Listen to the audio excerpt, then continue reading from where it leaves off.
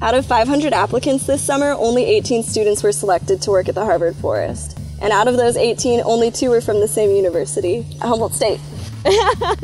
Hi, my name is Colleen Smith. I major in forestry with an emphasis in forest soils. And I'm Jolene. My major is biology with an emphasis in ecology and biodiversity.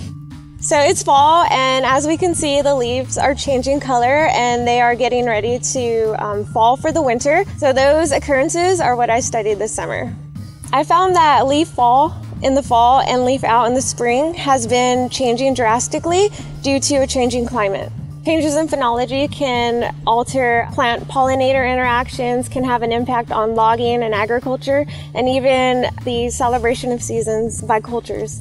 This summer I studied light availability and size abundance scaling of saplings. I focused on trees that were only about this big.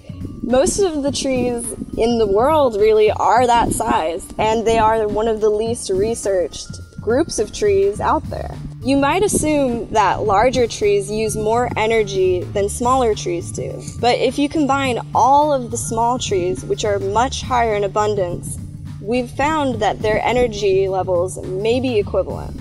You can learn more about the research that we did at Harvard Forest at the link below.